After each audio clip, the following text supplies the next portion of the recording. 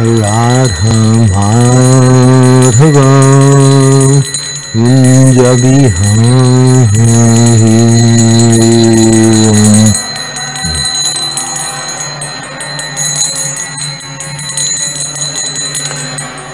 Gopi Janavallabha Givaradhari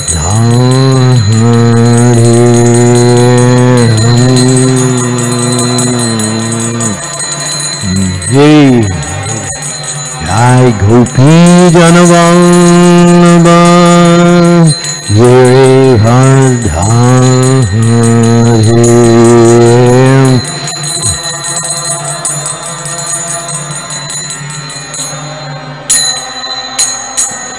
Yasodhanandana Brajajanhansha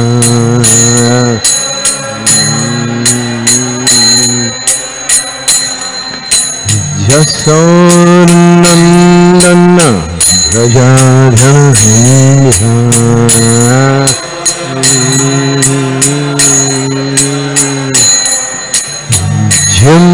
Jamunatira Hevana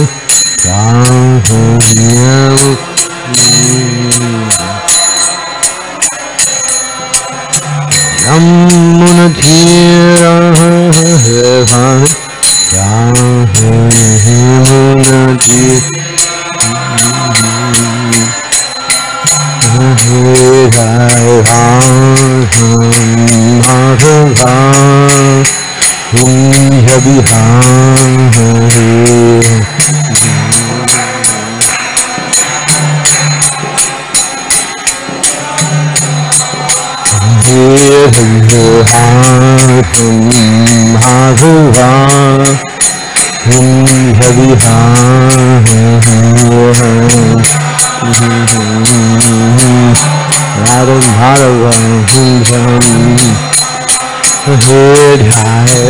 Gopi Janavallabha Giri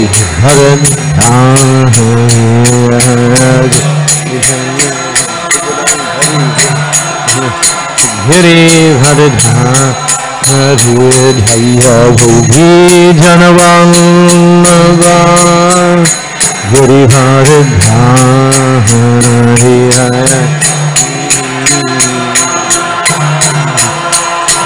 Giri Giri Yasodhanandana Brajajanhansha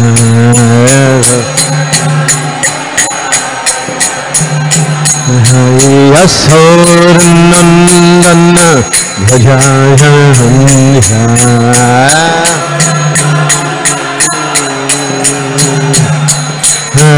Jamunatira Hevana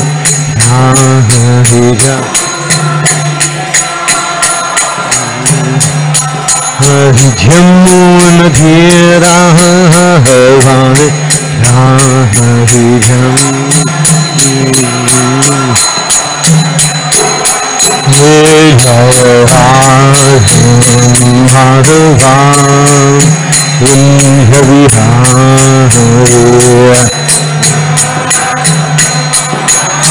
Radha Madhava Kunja Bihari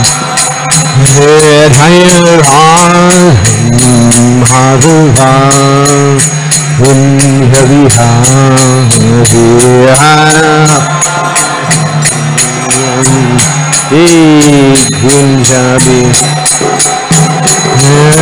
Hare Krishna Hare Krishna Krishna Krishna Hare Hare Hare Ram Hare Ram Ram Ram Hare Hare Krishna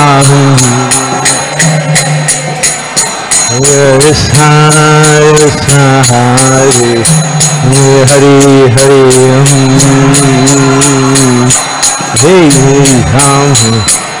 Ram Ram Hare Krishna Hare Krishna Krishna Krishna Hari Hari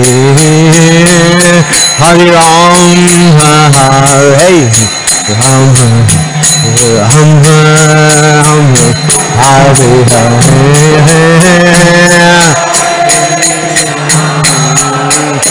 Krishna Hari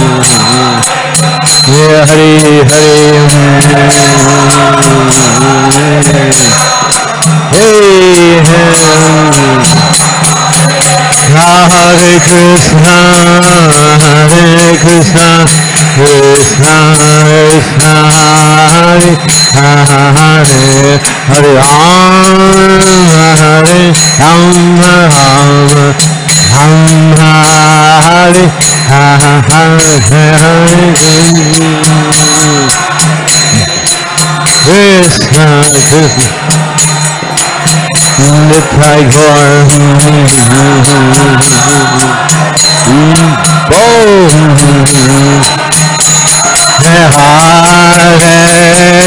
Krishna Hare Krishna Krishna Krishna Hare Hare Ram Hare Krishna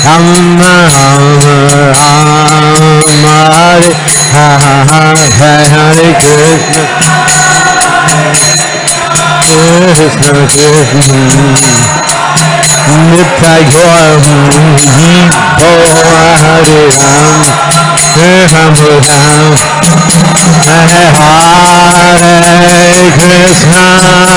Hare Krishna Krishna Krishna Hare Hare Ram Hare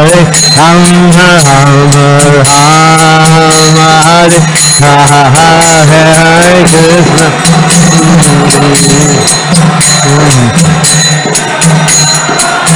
Nitai Gaur Ram Ram Nitai Gaur Hari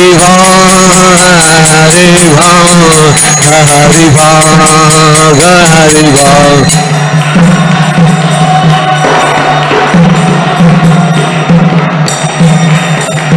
Nitai Gaur Hari Bol Hari Bol Hari Bol Hari Bol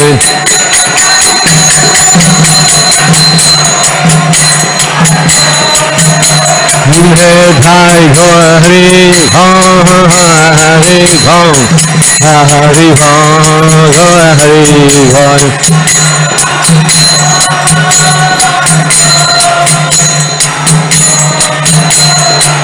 Jai Jai Prabhupada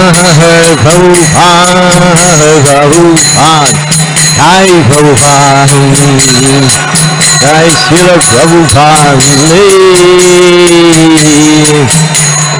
Jai Jai Prabhupada Jai Prabhupada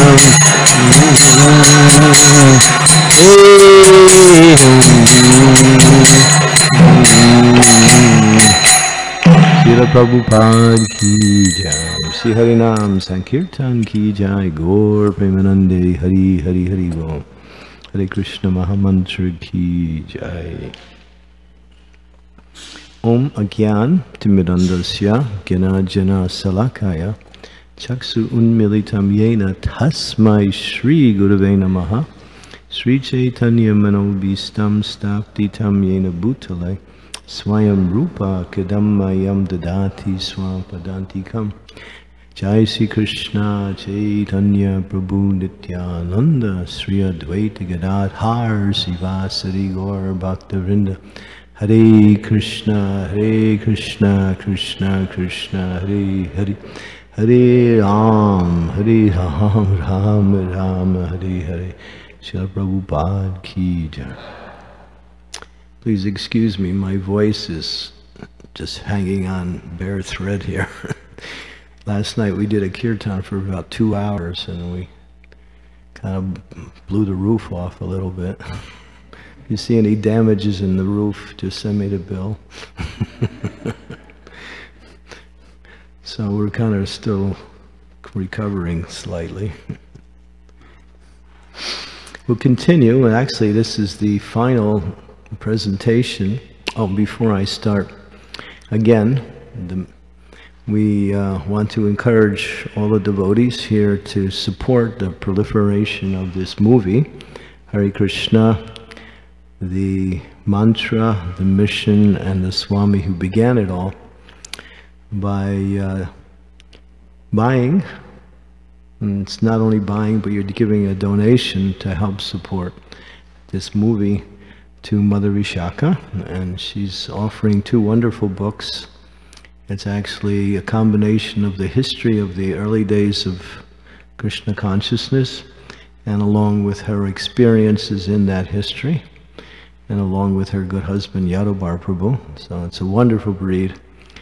If you go out on the table there, you'll see all the, what we say, the eulogies, the glorifications of this book by some of all of the leaders in our movement. It's an amazing book. It's the kind of book, when you pick it up, you become absorbed. How many of you read it? Okay, a couple, only 2, just Donna Kelly and Prita Shravana. Oh, okay, Mataji. So it was to speak on a personal level, it was my wonderful experience this winter. I just simply got absorbed in the book this past winter.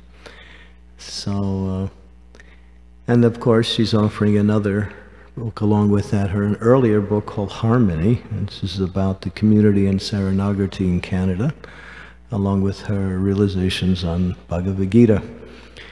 So that combination is for only a donation of $25, which goes to help promote the movie, along with a beautiful t-shirt for $20. And so that's, I'm just mentioning the minimum. We talk minimum because we don't want to scare anybody. But give as much as you can, and give more after that. Because giving as much as you can is not really enough. We want to give as much as we can and more, because this is actually one of the topmost forms of preaching right now that's going on in the world, is this movie. So the more we can promote that movie in what we say in a grand way, the more people will become understand who this great personality is, Srila Prabhupada is.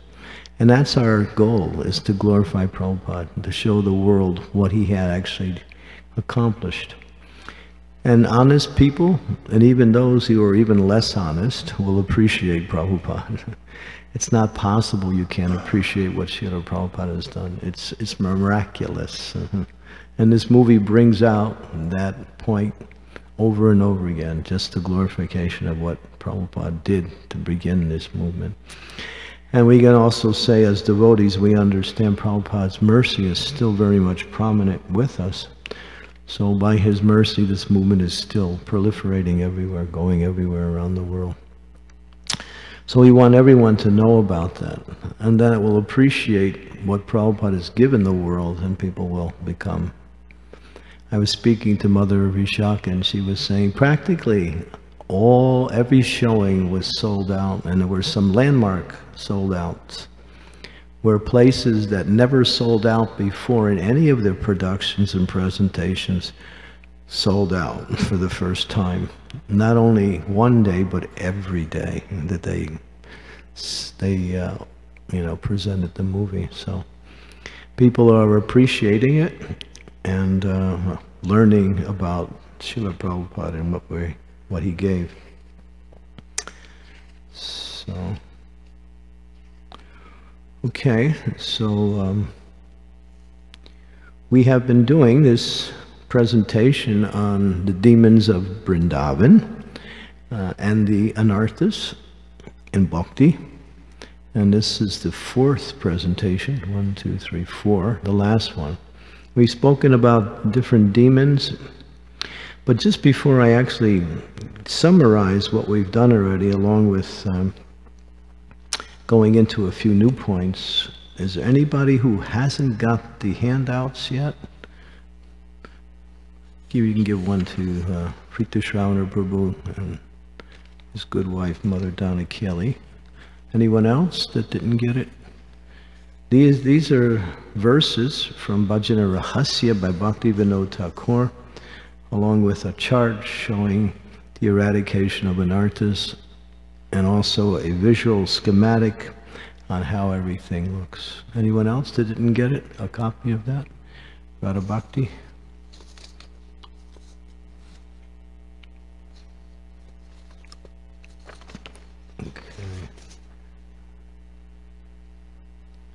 Okay, so I'll just, Rupa Goswami has explained in very exact terminology, and explained his terminology in an exact way. What is the science of bhakti? How it works, different stages, what are the symptoms of each of the stages, and what is the actual goal of bhakti? Unless we know the goal of what we do, we really can't stay enthusiastic in the process. And the goal is, there's only one goal, and that is prema pumartha mahan, to awaken our natural loving propensity for Krishna. That's the only goal. The secondary goals that we achieve are supportive of that goal.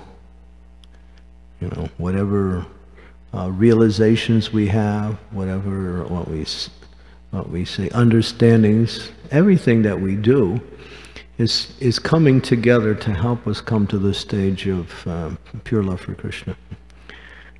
And so Rupa Goswami explains that that process contains 9 stages. Adaustrada, Sarusanga, Bhajana Kriya, Anartha Nivriti, Nishta Ruchi, Ashakti Bhava, and ultimately Prema. And within these 9 stages, there are categories within the stages of different symptoms and what we say, expressions of one's execution of bhakti. So, as I mentioned earlier, bhakti is made up of two principles that we should understand. And it's like, we talk about bhakti being the science. And what is that? The science of the soul's relationship with God. And when we speak about science, we speak about experimenting with ingredients that make something happen. In other words, it becomes a concomitant fact. And what is those two aspects?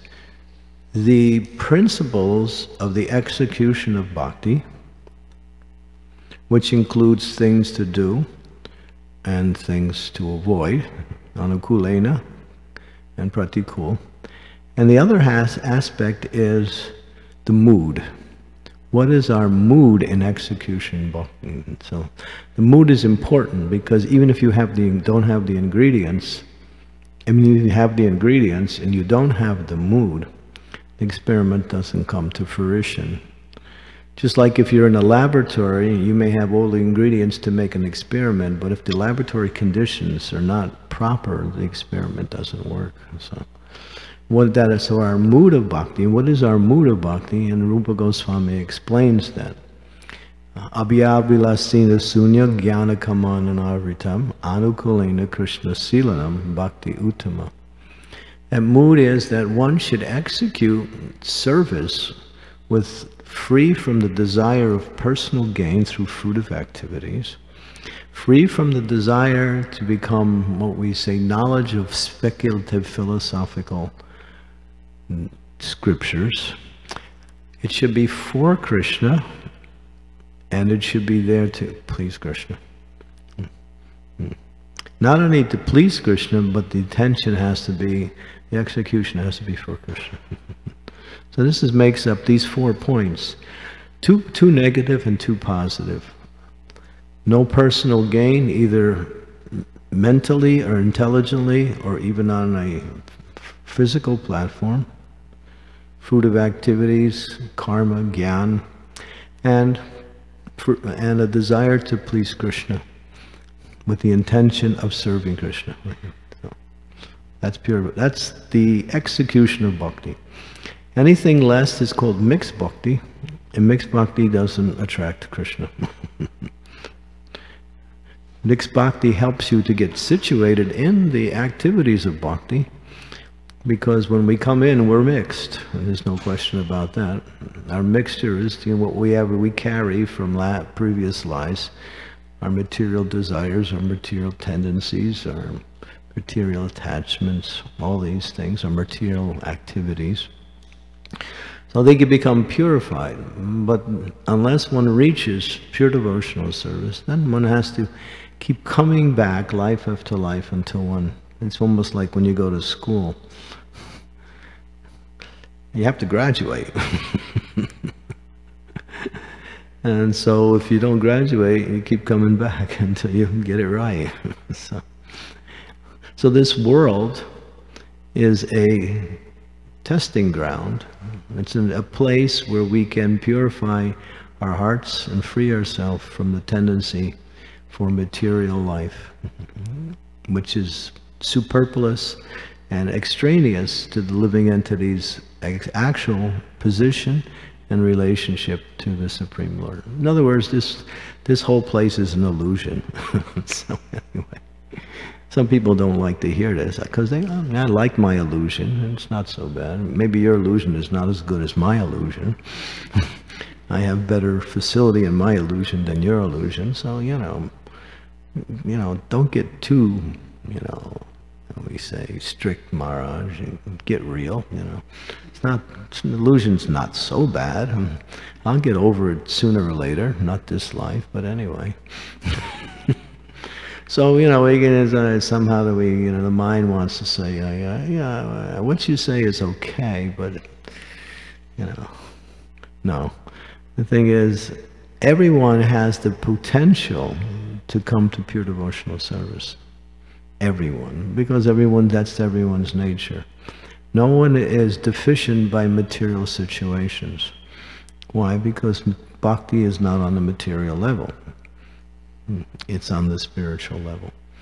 And therefore it is free from any material influence when we execute it according to the instructions of the spiritual master. So we were talking about the process of anartha nitvritti. What are those things that block the living entity from making progress to the goal of life? And Bhaktivinoda Thakur explains 4 categories of 4 anarthas. We went over this a couple times in the previous lessons, but I'll just mention it at this time. And that is misconceptions or philosophical deficiencies, attachment to the results of pious activities, attachment or affected by sinful activities, and aparads, offenses. And each category has 4. So there's 16 anarthas that Bhaktivinoda Thakur has analyzed from Rupa Goswami's explanation of the science of pure bhakti. So with that in mind, then we have to understand what they are and how to overcome them. And then Bhaktivinoda Thakur says, these, what we say, anarthas produce lust, anger, greed, illusion, pride, and envy, which results in hunger, thirst, distress, illusion, old age, and death. He calls it the 6 whips. But then, after kind of discouraging us with all the negativity, he gives the formula for success, Harinam Sankirtan. He says Harinam Sankirtan is the fast track. It crushes the Anarthas, not only removes them, but destroys them completely. So by absorbing oneself in chanting the holy names of the Lord, both japa and kirtan, one can gradually purify themselves and come to the stage of what we say, freedom from all narta. And the next stage is nishta. Nishta is that stage where one becomes steady.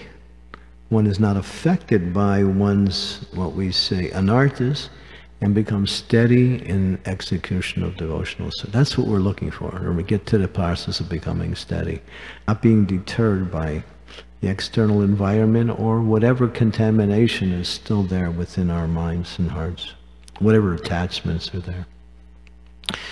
And Bhaktivinoda Thakur says when 75% of the anarthas are removed, one can move to the stage of nishta. And then one can gradually remove the remaining anarthas, and most of those are offenses. Those are the ones that are really carry even to the higher stages of bhakti, all the way up to prema. And then Bhaktivinoda Thakur says, only when one sees Krishna face to face can one be absolutely free from any tendency to commit offense. So the offenses they carry in even high stages of bhakti. And we saw that, how we mentioned many examples of how great souls, even souls that have personal association with Krishna, can fall down.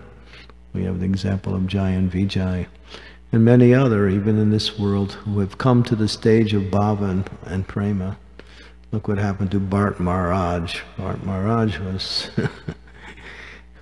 he was on the platform of bhava, on the verge of prema. But his sentiment became misdirected, and he got attached to a deer. The sentiment wasn't wrong, but the sentiment caused him to give up his execution of bhakti. That was the problem. You know, Prabhupada says, and it's mentioned throughout the Shastras, a devotee is soft-hearted, kind by nature, doesn't like to see any living entity suffer either materially or for lack of spirituality. That's the nature of a great soul. They feel for others. They rejoice in others' happiness and feel unhappy in others' misery. And so it was an animal, but still became attached in such a way that his devotional activities stopped, and his attention became fully absorbed in this young little baby deer. And he was forced to take another birth, 2 more births, because of that. So when there's an example of how even one who is on such a high platform can fall down. That wasn't an offense, but that was weakness of heart. Weakness of heart means not able to execute the process of bhakti because of some material sentiment or some material attachment. So, but again, Bhaktivinoda Thakur says that by the performance of Harinam Sankirtan, I think last night when we had that kirtan, where's Subal? Is he here? Or he disappeared. We were all praying, where's our mridanga player? We really needed you last night. We had 3 mridangas going. And it became pretty crazy. I think it was like mad. I hope nobody filmed it. because the GBC will start making new resolutions after seeing this kirtan. So this morning when I got up, my first thought was, I'm not this body. Because all I could feel was my body. It was like full of pain. But it was a wonderful kirtan. It was just quite amazing. And so the devotees, everybody was enthusiastic. There was not one person who wasn't enthusiastically chanting and dancing, the whole temple. There was at least 30 devotees here or more. It was mad. So that's, you know, I'm sure we got rid of a few Anarthas, and then maybe not only a few, maybe many. So this is what we want. We want more and more of that absorption in Krishna's holy name. And that destroys these Anarthas. So in my previous presentations, we spoke about certain demons which represent certain Anarthas. Dhenukasura, Palambasura, Putana, Kaliya, Trinavarta, Aristasura, Keshi. We also talk about how Krishna purified Manigriva, Nalakuvara, and also the Yagya Brahmanas, which all represent different types of Anarthas. So I was thinking in this remaining presentation to mention a few of the other demons that are mentioned by Srila Bhaktivinoda Thakur. And one is, it's a kind of an interesting demon, but it manifests itself in a different way, and that is the forest fire.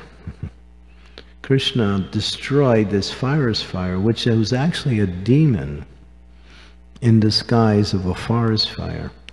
And I'll read a little bit about this particular pastime.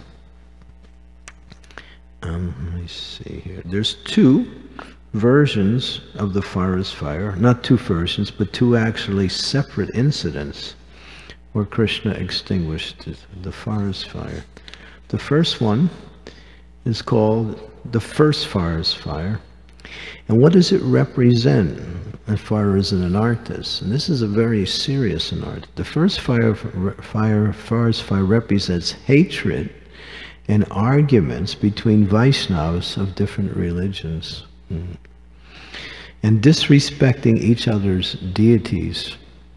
It can also represent any kind of clash or conflict.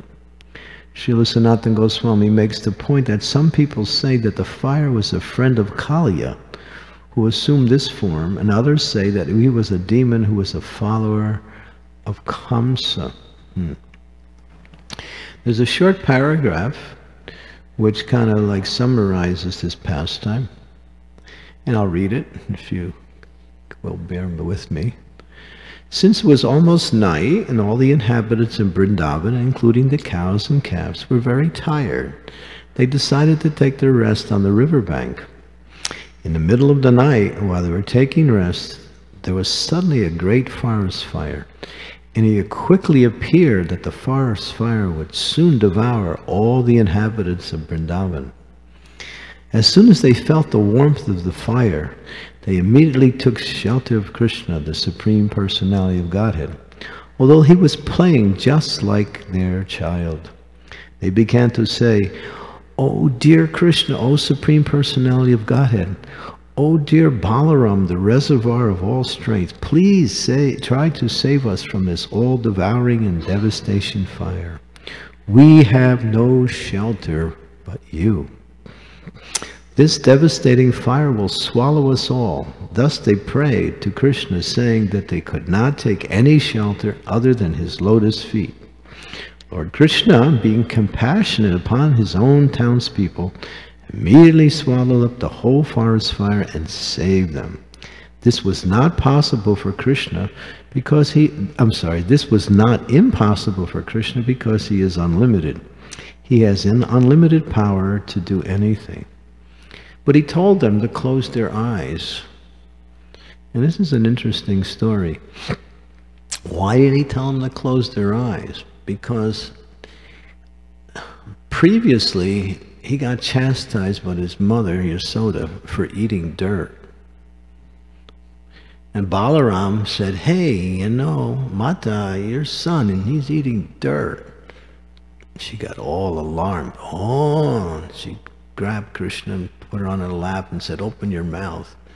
he didn't want to do that because he knew what she would see was not what she should see. But she finally encouraged him. He opened his mouth, and what she saw was not dirt, but she saw the entire cosmic creation, all the planets, all the everything that's in creation in the mouth of her little son. And then she saw something very wonderful along with that. She saw herself looking into the mouth of Krishna, in Krishna's mouth. So in other words, Krishna revealed that he is the source of everything at all times and all places. And then her natural parental affection, which is the happiness that Krishna perceives in that relationship, became overshadowed with Aishwarya, awe and reverence. And in that awe and reverence, Krishna didn't like that. He didn't like that at all. So immediately he bewildered her mind, and she forgot what she saw, and then she was back to her motherly mood again. And that made Krishna happy. So Krishna wanted to avoid having his mother look in his mouth again. This time Balaram would say, hey, he's eating fire now. Before he's just eating dirt. So he told everyone to close their eyes, and they did. And Krishna just was gone. Something like that, anyway. And so what does this represent? As we mentioned, arguments. So sometimes, actually there's a one verse in the, it's actually a purport in the Srimad Bhagavatam in the 4th canto, where Srila Prabhupada mentions, one should not find fault with or criticize another person's form of worship.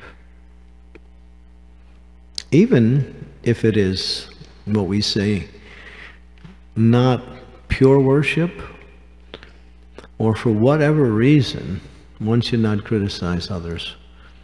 Like sometimes the tendency may be to find fault with other traditions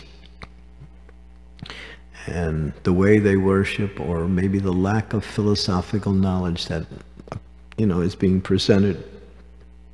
Prabhupada mentions in that purport, that it causes the mind to become disturbed.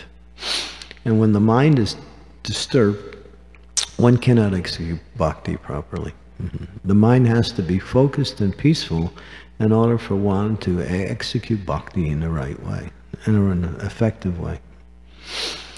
And also to find fault with others. And Prabhupada would not do that. Sometimes he would take issue with the fact that they don't understand their own principles, and they allow for or encourage meat eating. So Prabhupada, when he was always challenging, especially the Christians, he would always say, thou shalt not kill. He wouldn't take issue for what their scriptures or what their previous predecessors would say. He would take issue with how they weren't following what they were presenting. But then for one who may criticize their form of worship or whatever, for whatever reason, you never found Prabhupada doing that. He would always say, these are other forms of bhakti.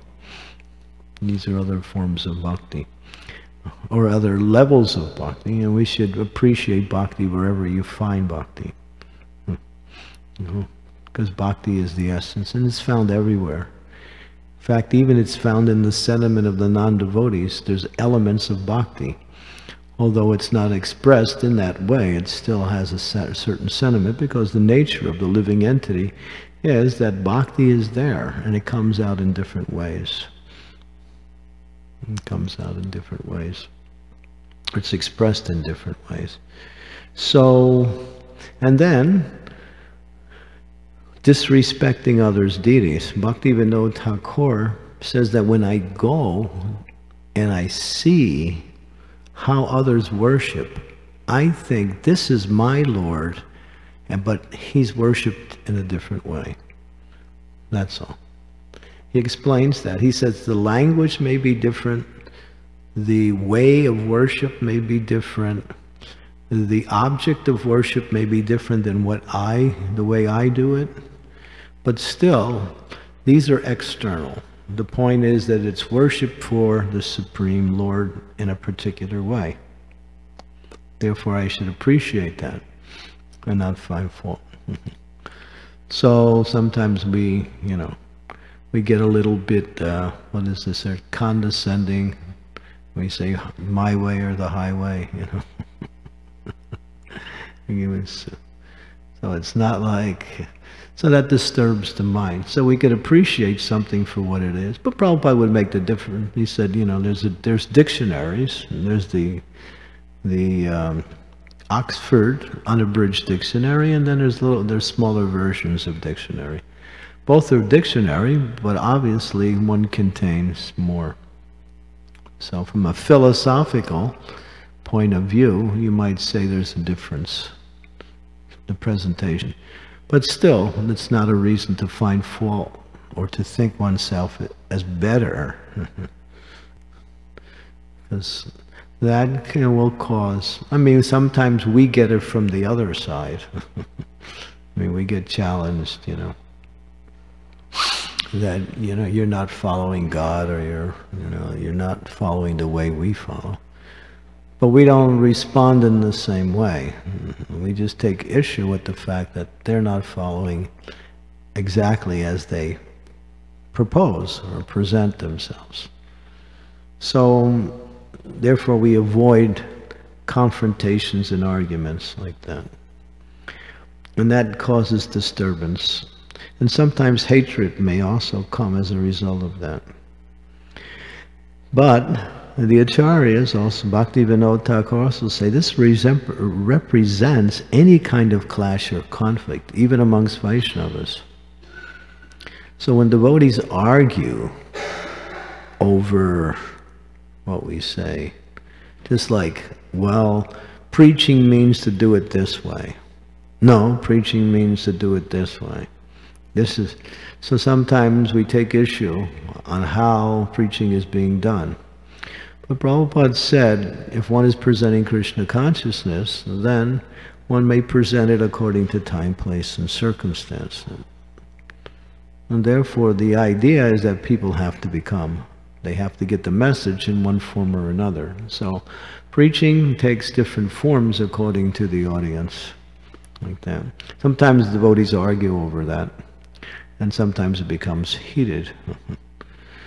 Or just how to execute bhakti in different ways, just like it. And so sometimes we find debates and argumentations, and even what we say, dissensions amongst Vaishnava. So this is like a forest fire. This is like a forest fire. Devotees don't get into arguments. We present what Prabhupada has given us. We follow it in the best we can. We avoid argumentations like that. We present as we understand what Prabhupada has given us, and if it causes some, what we say, dissension, we don't get into large arguments, which sometimes causes, when we say, personal offenses, like that. So devotees don't argue.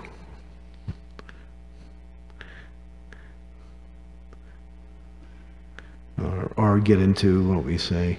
And we've seen that in the history of our movement. It's going on right now.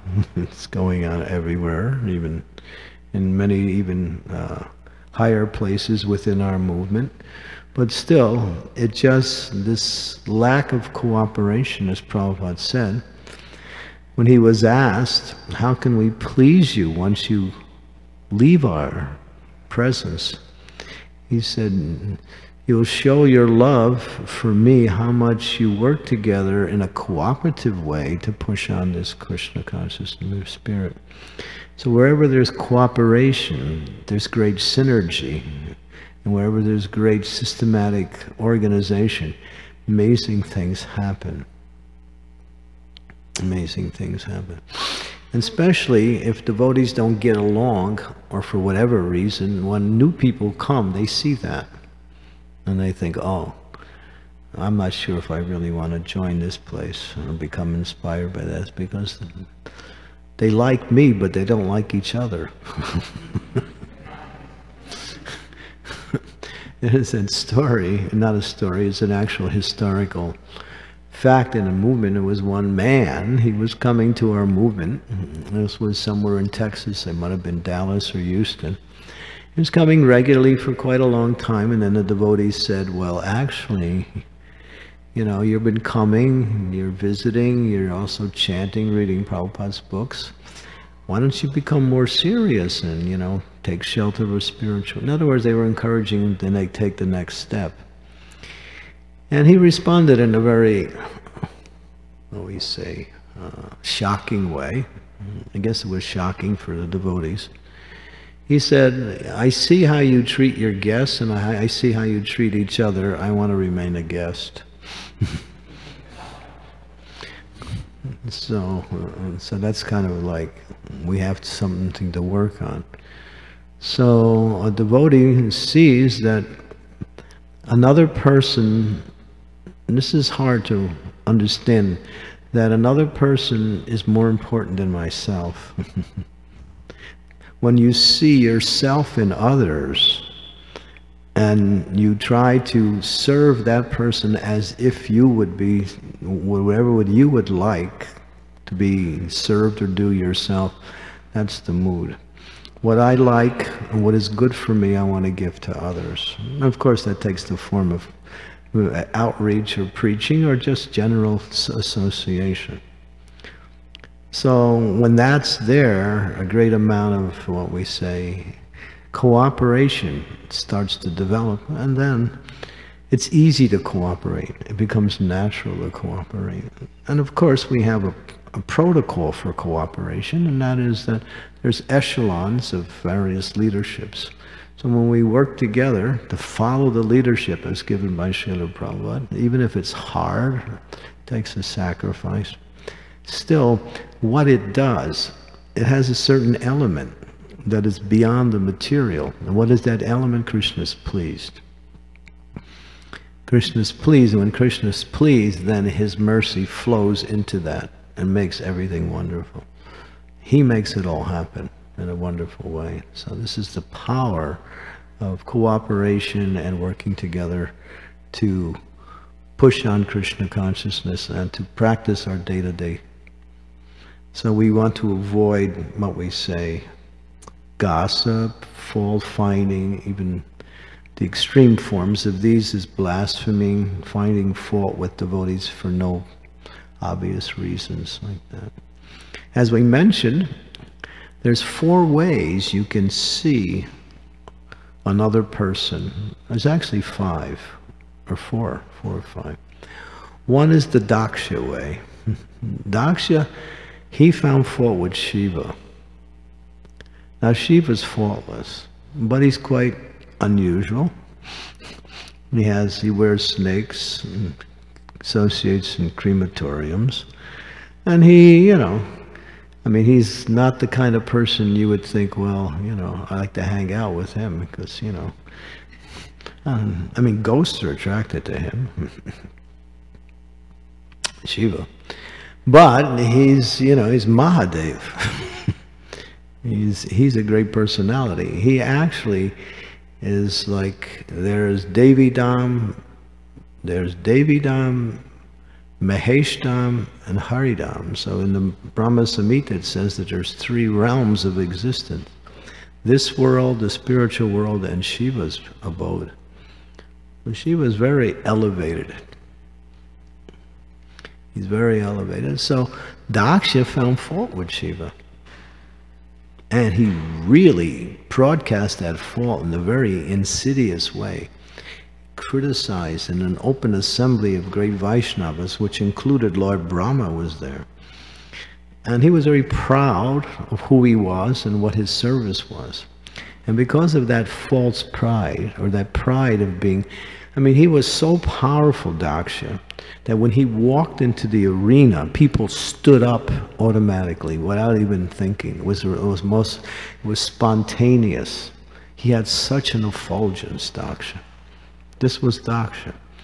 He was the son of Lord Brahma, and he was a chief progenitor. And he had 16 wonderful daughters, and one of them was married to Shiva Sati, and he was powerful. And because Shiva was in meditation when he walked in, Shiva didn't stand up. Shiva was absorbed in thinking of the Supreme Personality of Godhead, Lord Ram. And he didn't, take notice of Daksha's appearance. He was just absorbed. And Daksha found fault with that and started to criticize. Not only criticize, he started blaspheme. When one senior devotee in our movement asked, well, what's the difference between criticism and blaspheme? It's a good question. Blaspheme, criticism means there may be some fault, so you make that, you see that fault and you broadcast it. What is blaspheme? Blaspheme is worse. Blaspheme means you look for a fault. And then when you find something which you think is a fault, you broadcast that. Even though that person may have many good qualities, you make that person's personality description based on that fault. That's what Daksha did to Shiva. But it cost him his head afterwards. It cost him as the story. So that's the Daksha mentality. At least he exhibited it in this particular situation. To see another person and try to find some fault to make yourself feel good, or to put yourself in a better position, or for whatever reason, maybe just based on general hatred. Devotees don't do that. The next one down is that we were talking about this. You can see a person, or you can be in contact with them, and you might see some fault. But at the same time, you also might see some good quality. So Vaishnava pushes aside whatever fault there may appear in that person, in his mind, or her mind, and then focuses on their good qualities. So that's how we operate. Sometimes we can't somehow or other neglect the fact that I see something that is a fault. But don't make it, it's not important. It's not, unless it becomes an issue and it's causing problems within the society of devotees, then there's some rectification. But on a day-to-day level, we might see something, or just in our personal interactions, or for whatever reason. But look for the good qualities. Prabhupada says there's the fly goes for the source, there's the honeybee that goes for the honey. And he said, be a bee. And then higher than that is a person who sees another person's faults as potential good qualities. Oh, that's a fault, but actually it's just a good quality that's covered over with this little material energy. It's actually so in other words, they see this apparent fault as a good quality that's somehow just covered. And then highest of that is one who sees no faults at all. And that's a Mahabhagavat. Even if there is faults, there's no vision of faults like that. So that's the highest stage. So where do we usually operate on, well, we see something that is not, but also we can see the good like that. And that keeps nice relationships, and that helps to bring about Lord Krishna's mercy. Then we can work together. So this forest fire is quite insidious, and it can destroy. Prabhupada said this movement cannot be destroyed from the outside. It's not possible. Chaitanya Mahaprabhu is conducting this movement. And it's by his mercy that is coming through the great acharyas that they're spreading Krishna consciousness everywhere. Chaitanya Mahaprabhu wants to fulfill his own statement, which was prophetic. that in every town and village my name will be chanted. I just think of this movie, it's going to every town and village. Now, of course, we're doing, Lord Chaitanya is going every town and village. Our books are going to every town and village. Now, so many other things. This movement in many places is spreading fast. In other places it's not moving at all. It's interesting, we have a pretty big dichotomy in our movement. In some places it's like, doesn't even get off the ground. Devotees are just struggling to keep the temple or their day-to-day work going on. In other places, as books are going out, people are coming in, more and more preaching is going on, and more publications are being made, and it's quite dynamic in many places, especially in India. Our movement's really, I mean, the leaders in India, many of the leaders are embracing this movement now. And temples are opening, devotees are being made, projects are expanding. This Mayapur TOVP is a powerful, what we say, program to really bring Lord Chaitanya's teachings to the world.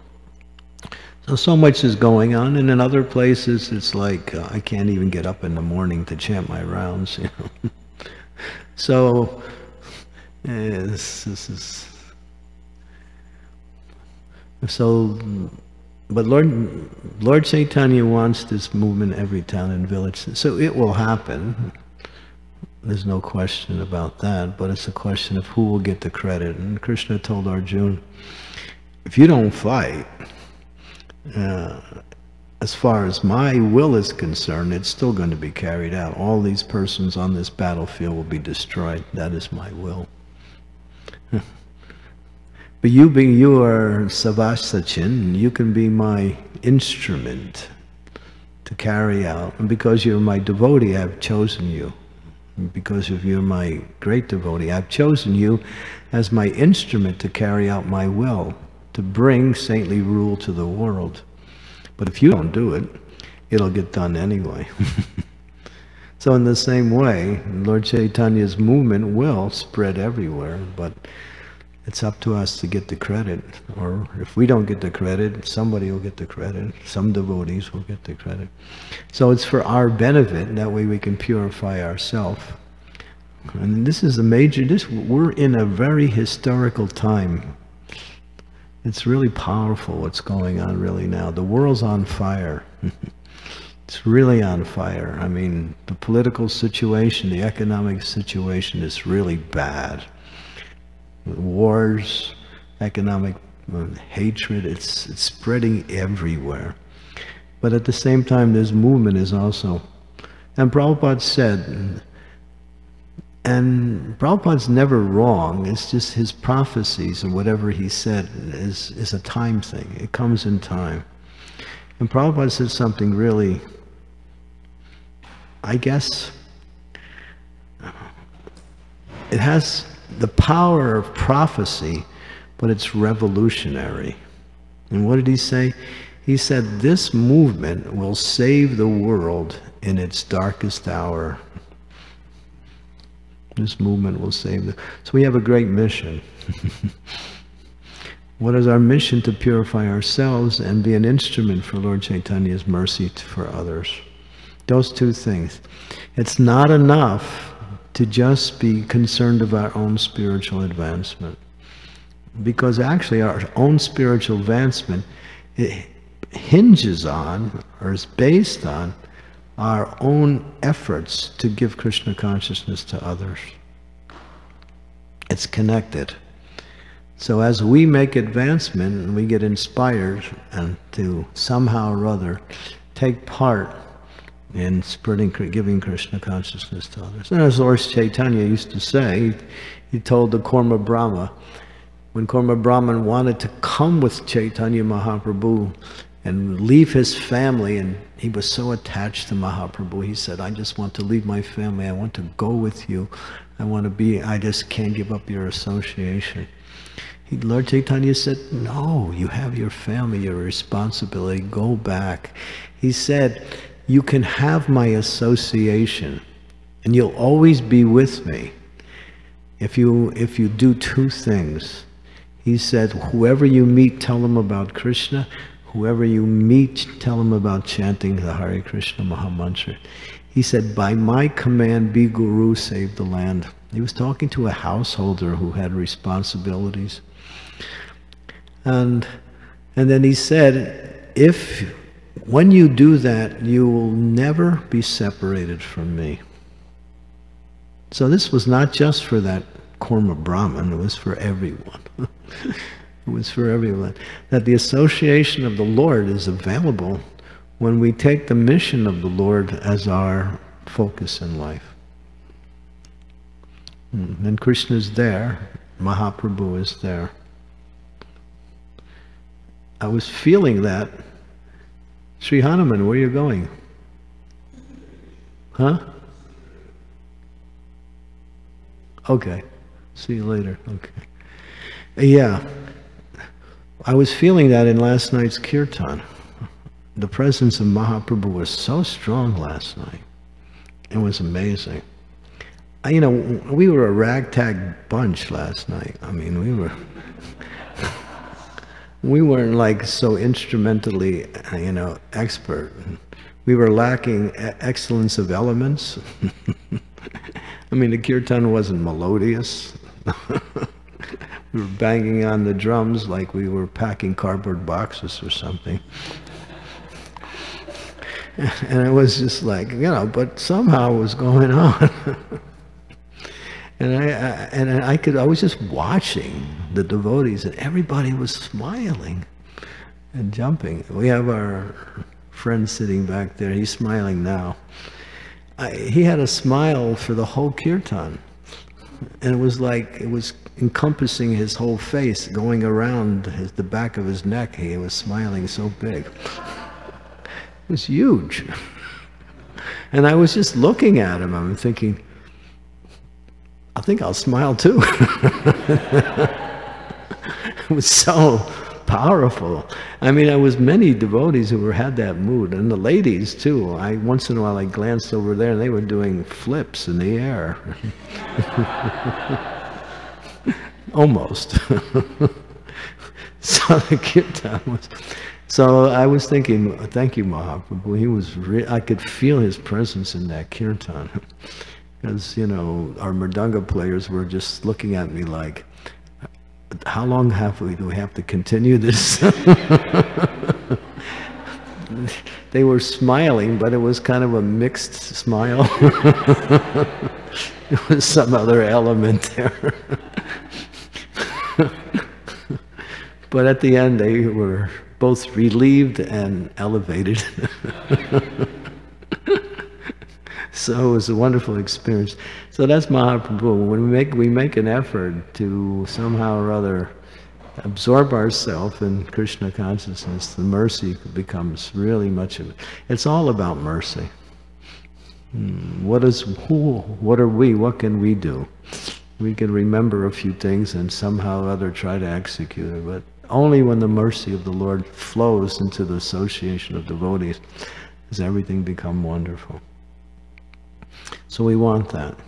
We want to avoid this forest fire, which is destroys it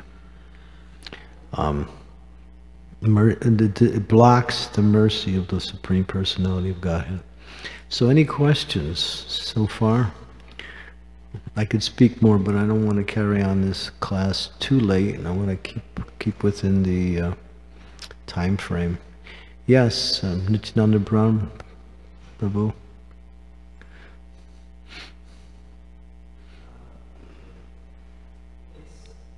Oh, okay.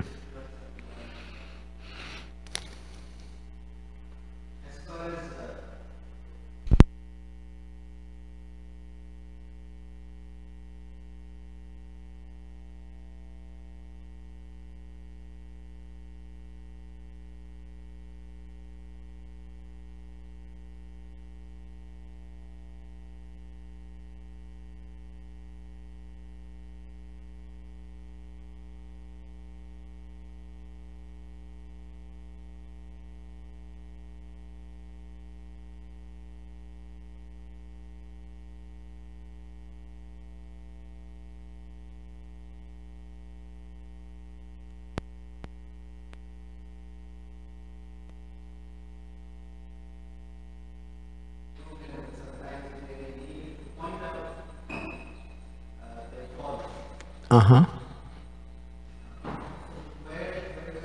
Where do you draw the line? Yeah. A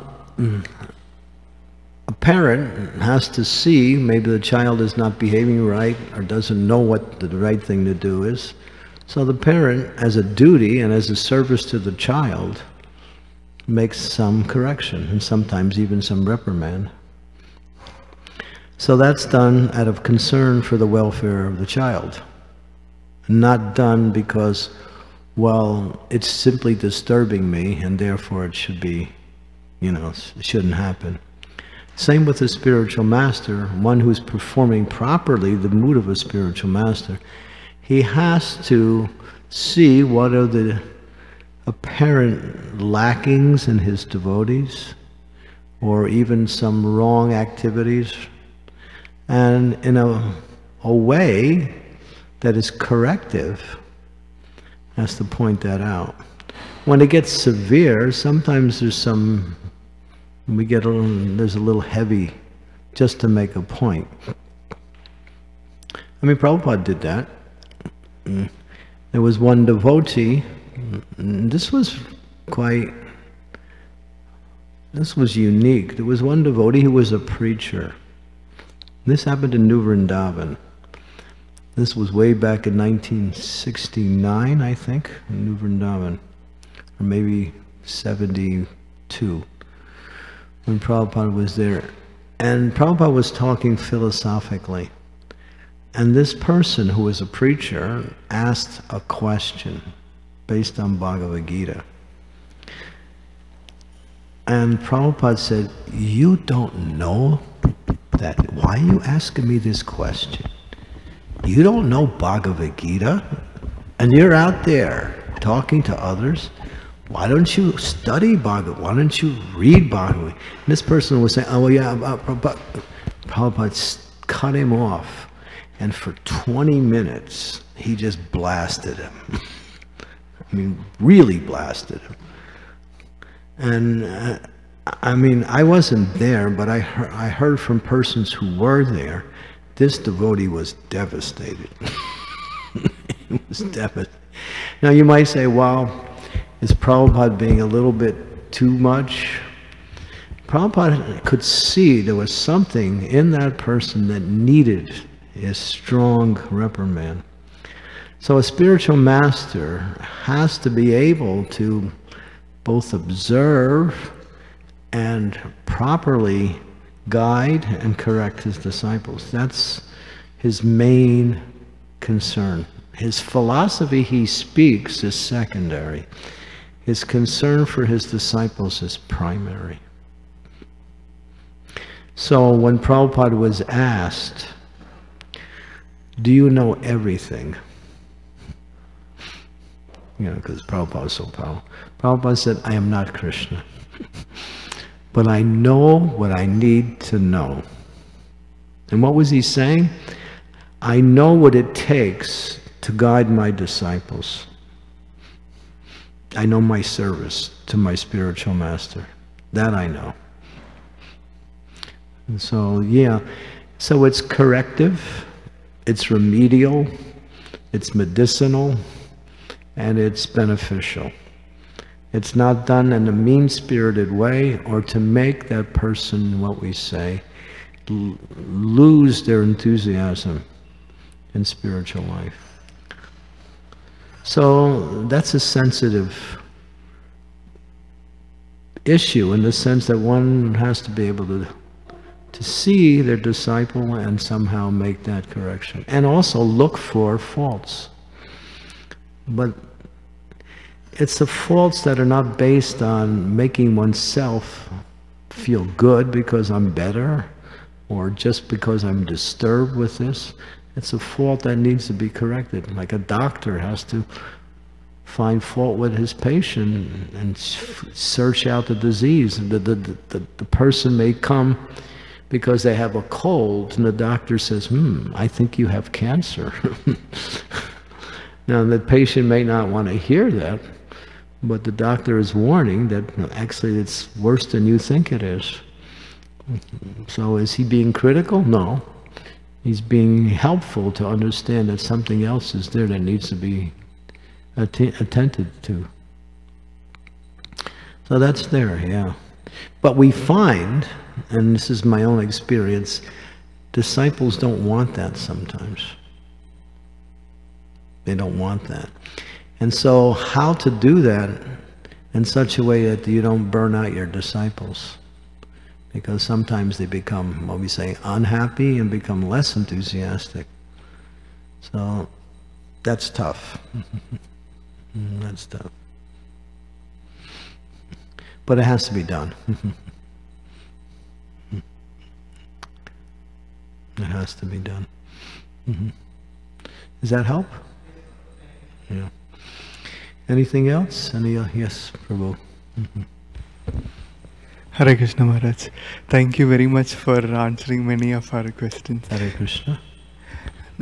Actually, I had one realization from yesterday's kirtan which I wanted to ask.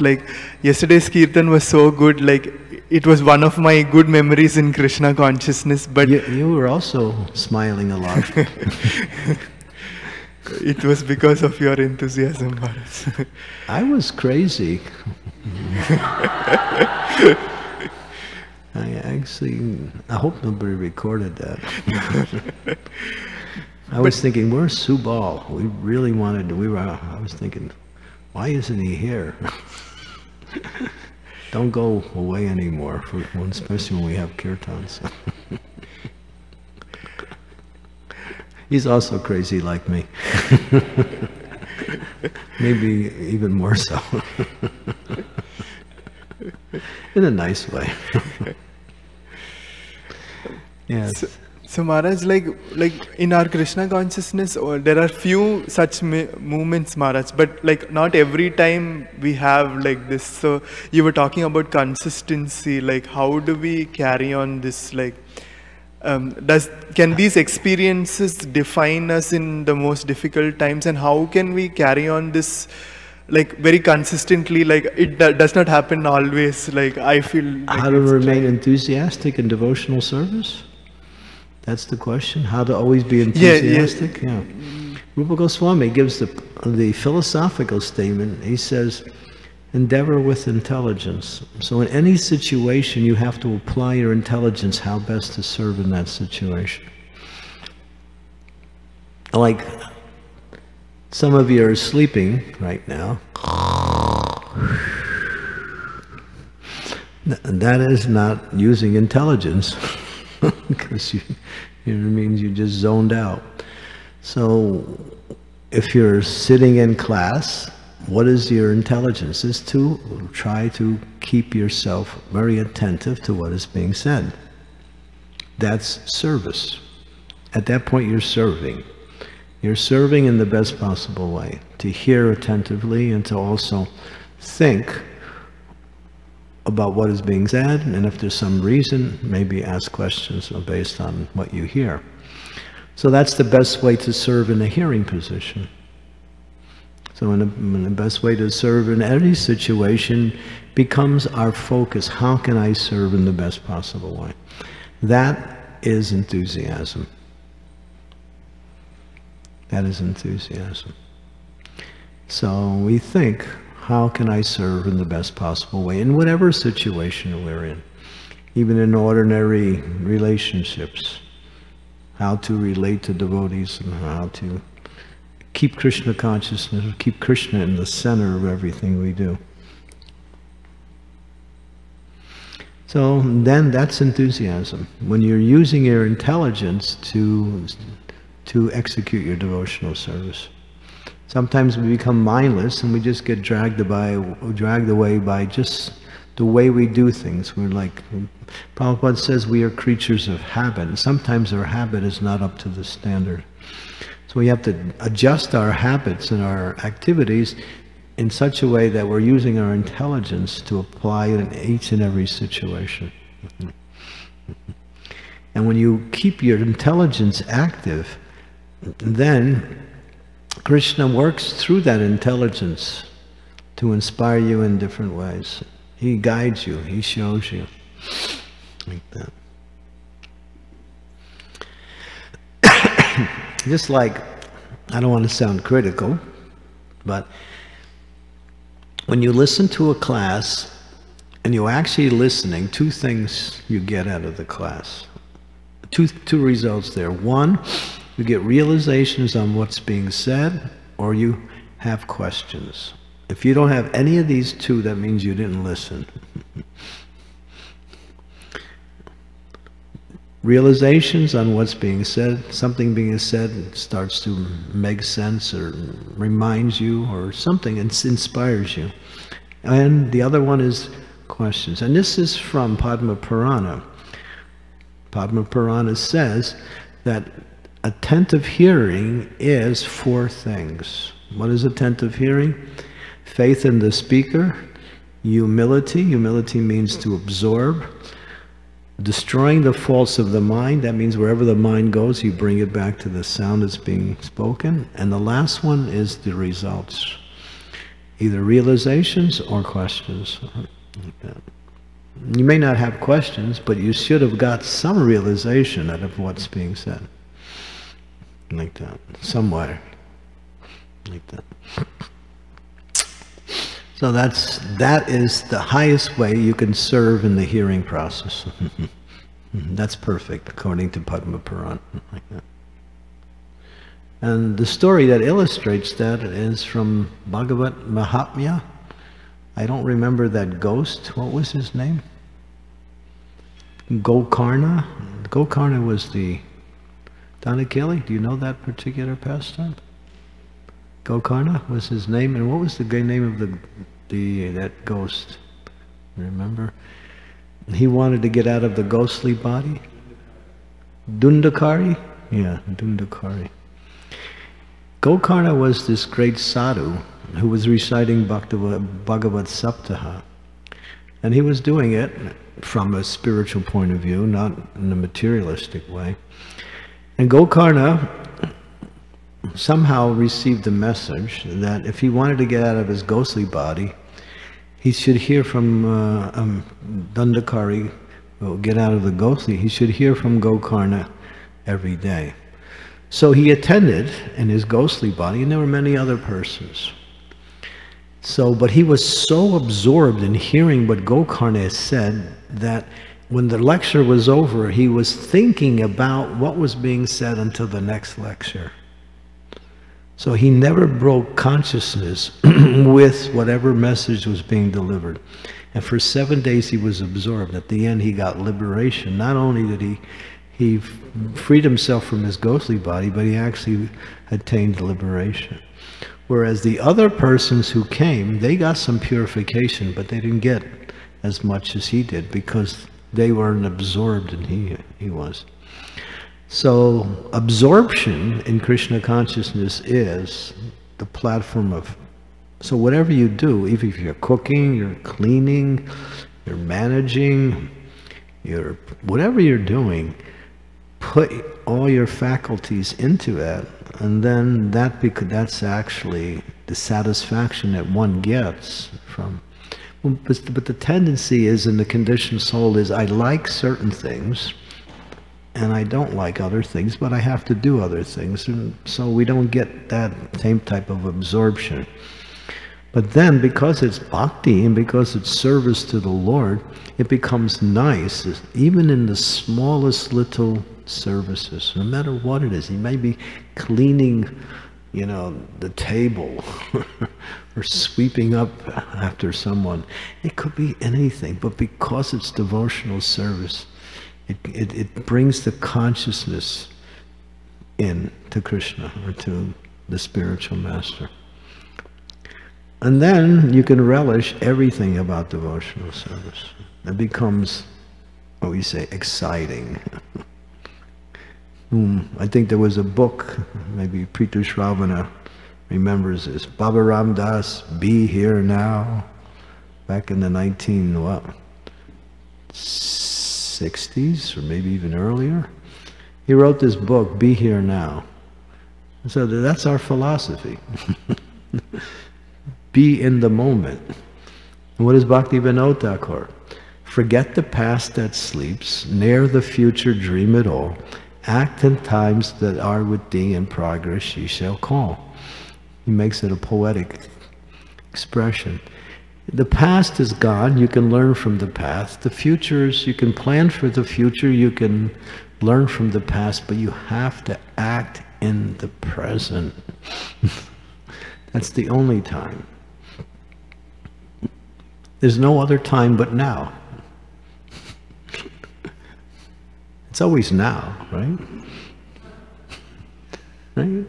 It's never tomorrow or yesterday, it's always now. So learning to live in the presence means being Krishna conscious. So that's the answer to your question. Thank you. Thank you. Yes, Subal Prabhu. Hare Krishna Maharaj. In the example of the forest fire that Srila Bhaktivinoda Thakur equates to arguments and conflict among Vaishnavas. And you know, Krishna comes to extinguish that fire. The image that at least I get is that there's, you know, in argument, at least there's two. There's more than one. At least two. And when Krishna extinguishes that fire, is it that extinguishes the fire for everybody or extinguishes the fire for individuals? And it is so for individuals, there is still, the conflict may be still there. And the pain not necessarily subside just to see burning happen and people getting burned, you know? How exactly Krishna takes care of that fire for the devotees? One has to see what is needed to somehow or other. You may not agree, ever, but at the same time, you should never keep enmity or envy or hatred towards another person. Prabhupada says, wherever there's two persons, there's two opinions. Even in husband and wife, it's like that. But that doesn't mean there's any enmity or envy there. We agree, but still the love should be there, or at least the friendship should be there. But I may disagree with you. But I don't. If you bring hatred in, then we're bringing in, you know, the wrong mentality or bad mentality. So we can disagree. I mean, it's just people disagree all the time, even in Krishna consciousness. In fact, we're expert at that. I mean, and sometimes due to circumstances, a forest fire will arise. Nobody wants it, and there's no previous enmity or even any discord before then, but a circumstance will bring something to happen like that. And I'll give you an example. Prabhupada was there in one temple, and a very important guest came. Prabhupada wanted to give the guest some prasadam, so he turned to the devotee who was with him and said, go get him some Mahaprasad. So he went to the pujari room, and the pujari said, well, actually there's no Maha right now. We just put the offering just went onto the altar, and you have to wait till the offering is over, which usually takes 10 to 15 minutes.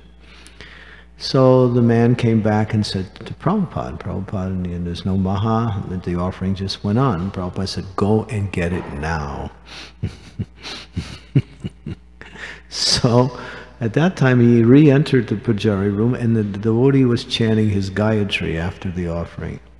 So he walked right past the devotee, went on the altar, picked up the plate and started to walk off. Now you can imagine what the pujari was thinking. Probably was the fastest Gayatri he ever did. Might even have missed a few words. And So he follows this person who is coming, who's grabbing the offering, and they both arrived at Prabhupada at the same time. So the Pujari is besides himself, and the other devotees just following what Prabhupada said. So now, is this Pujari wrong? No. Is the other person wrong? No. Circumstance.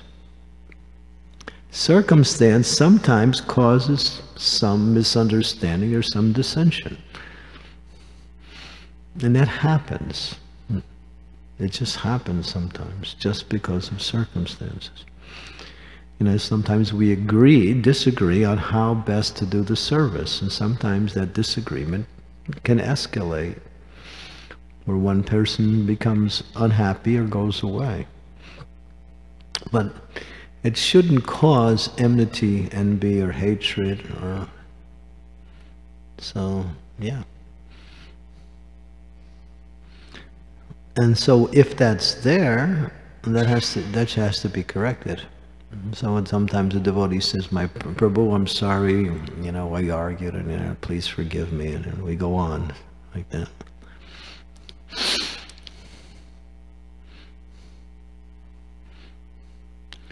But in other cases, it could be worse. And Prabhupada makes this point, and this is the main point. He says, in devotional service, there is always unity. This is one verse in the Srimad Bhagavatam.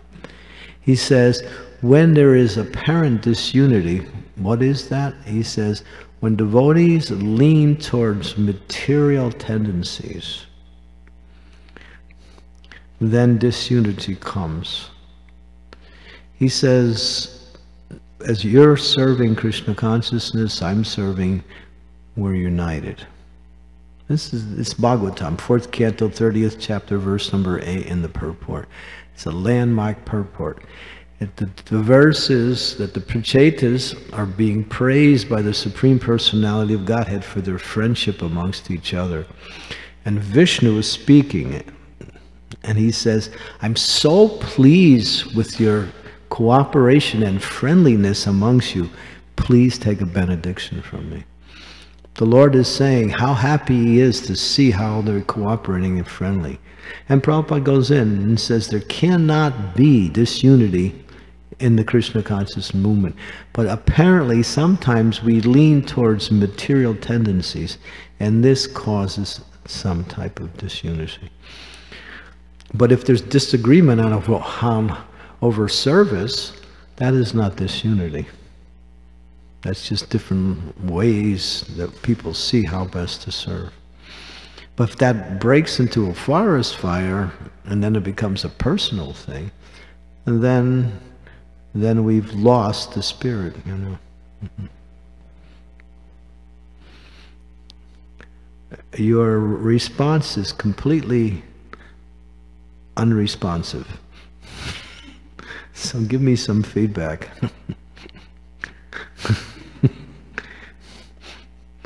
You look like everything I said made no sense at all. No, Maharaj, how can you say that? Whatever you say always makes sense, Maharaj. Thank you. No, it's not really. That's. No, I thank you very much. It's an important thing to always remember. And one thing that I was thinking is that sometimes either you're involved in this situation or you observe the situations happening. As you said, you mentioned in your class that we see this happening now in our movement, and we have experienced it, we see it, you know, like that. And then I wonder, you know, exactly how Krishna comes and extinguishes that. I mean, maybe we don't, I mean, it's more like, anyway, trying to maybe hear some positive, you know, things. Sometimes we get caught in the down. The most you know, important thing is not to take personal offenses and to create offenses by this disagreement. You can disagree, or you can even, sometimes we disagree and we go on in our own way to do something. I'll give you another example. He was here in Chicago back in the early days when there was a need for a temple president, and 3 devotees wanted it. Maybe Sri Shravana Prabhu was here during that time. This was around, I don't know, the early 70s. And Brishakapi, Govinda Dutt, as his name is? Sri Govinda, Brishakapi, and one other devotee. They all wanted the temple president position, because in those days, hey, if you were temple president, now nobody wants temple president. There's an ISKCON joke, there's a donkey, he's walking like this. And someone comes up and says, Mr. Donkey, do you want to be temple president ISKCON?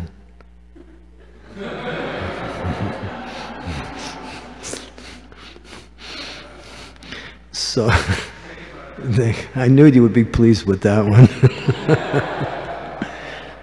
So, but in the early days, hey, you could get Prabhupada's association. You know, it was like, hey, the VPT temple president. We have Sri Shravana. He was temple president here for years.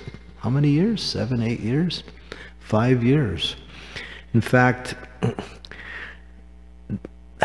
know how I wound up in Chicago? You know how I came to Chicago in 1995? Radhanath Swami said to me, he said, Prithu Shravana needs some help. Go and help him and preach in Chicago. And I was in New Vrindavan. He's struggling to keep the temple presidency going, and I mean, it was difficult in those days, right?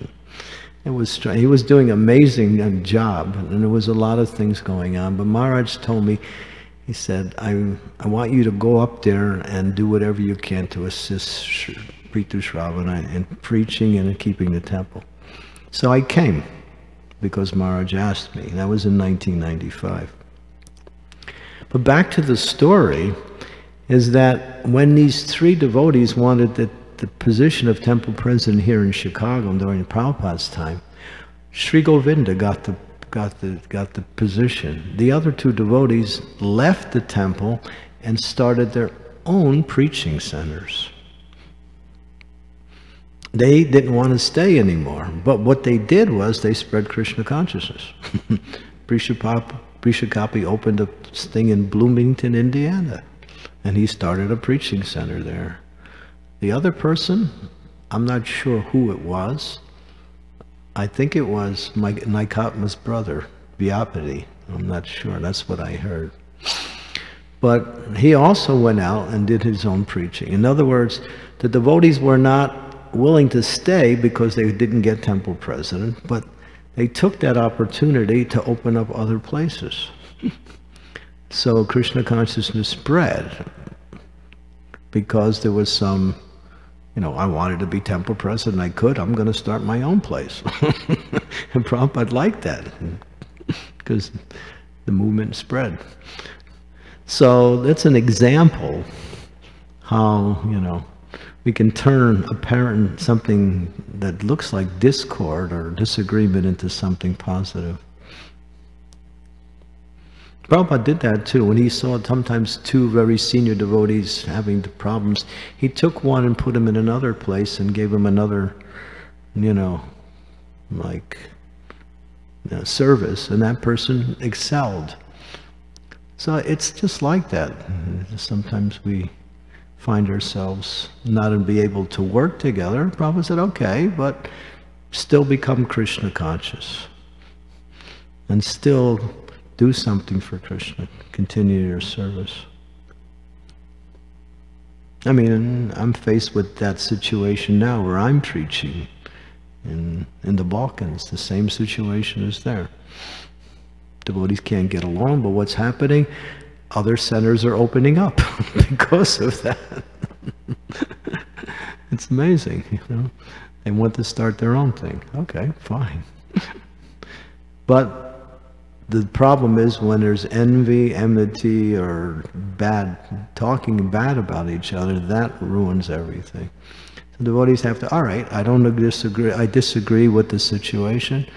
Well, we can go on in a different way.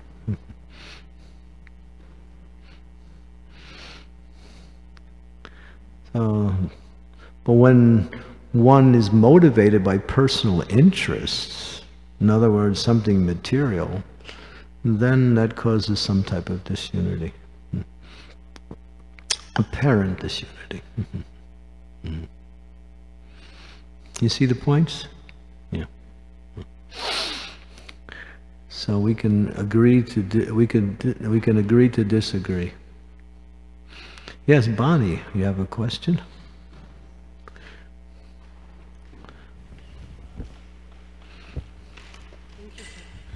Hare Krishna Maharaj. There you go, nice and loud. You speak so softly. Not usually. But, so there is this concept sometimes among people in general, at least in America, that my friend is somebody who I tell secrets to. And so sometimes people will approach you and they're trying to be friendly, but really, you know, they want to gossip or tell you something very negative. And sometimes they'll even try to pull you away from the kirtan to do it. And I'm wondering, what is the nicest way to reject these kind of advances without hurting people's feelings? Because it happens a lot. If you're in a kirtan, you could say, you know, hey, we're in the kirtan, see you later. And then when you see them later, you said, oh, I just forgot I got an appointment. But what if you're on like the Exit front desk? Stage left, you know. What if you're stuck in one place, like when you're serving on the front desk? Oh, I have to use the bathroom. How do you roll? In other words, find some excuse to get away. Or if you're able to, divert the conversation to something different, something positive. If you can do that. That's the best. But if you can't, just like we glorify one very wonderful devotee in our movement, Jayananda. And he was a hero in many ways, and he was glorified. And one of the qualities he was glorified was, if somebody was speaking negative about any devotee and he was present, he'd immediately leave.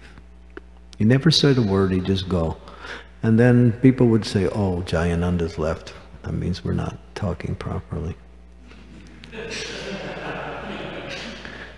Because everyone knew that he never liked to hear about or find fault with anybody. That was one of his outstanding qualities. So we can practice that in the best possible way. But sometimes when you get a friend, somebody who's really friend with you, and then they start doing it, then it becomes a little bit more of a thought process how to quell that. You don't want to hear that because it's not necessary. And sometimes after you listen to this, you say, well, why did I listen to that? Now I feel so unhappy. And sometimes, not sometimes, most of the times when people speak about other people, it's their own opinion. And they want you to agree with their opinion so they can feel good or right about their opinion. And it's just their opinion.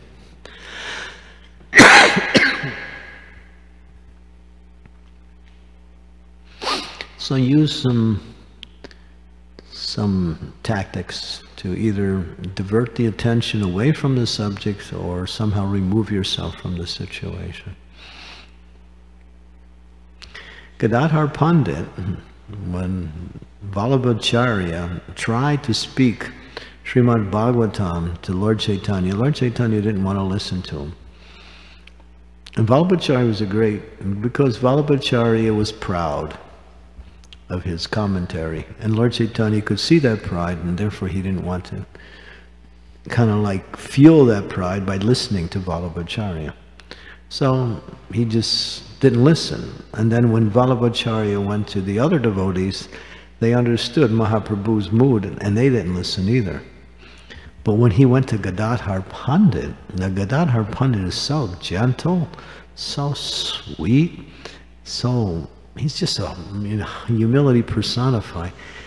He immediately started repeating fastly his commentary, and Gadadhar Pandit, he just, oh no, Mahaprabhu doesn't want us to hear this, but I don't want to offend this great devotee. What do I do? So then in his heart, he started to pray seriously to the Lord. I don't really want to hear him, but I don't want to offend him because he's such a great devotee. So he kind of not listened, but at the same time he didn't leave.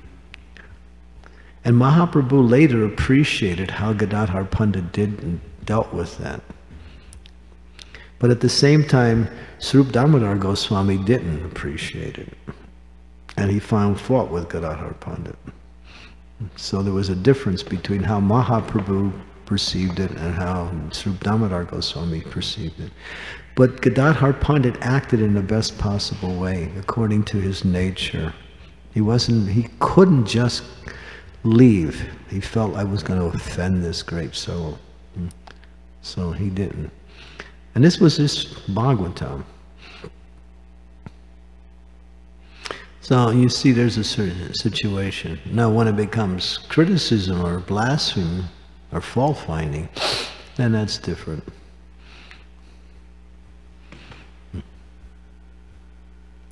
Does that help?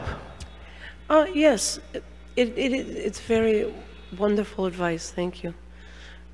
It's very good advice. It's just sometimes it's a very pervasive mood, and sometimes there's like nowhere to go unless you're trying to leave the event altogether. Yeah. Certain personalities will chase you down when they want to tell you something, you know, very much, especially on the East Coast. I think you can deal with that. You're used to these things, right? I used to think I could deal with it, but I realized that I'm not very humble. And I used to think I was, you know, and then I realized I'm not. You can say, excuse me. Okay, so we don't want to take up too much time. So we had there's a disciples meeting at 11:15.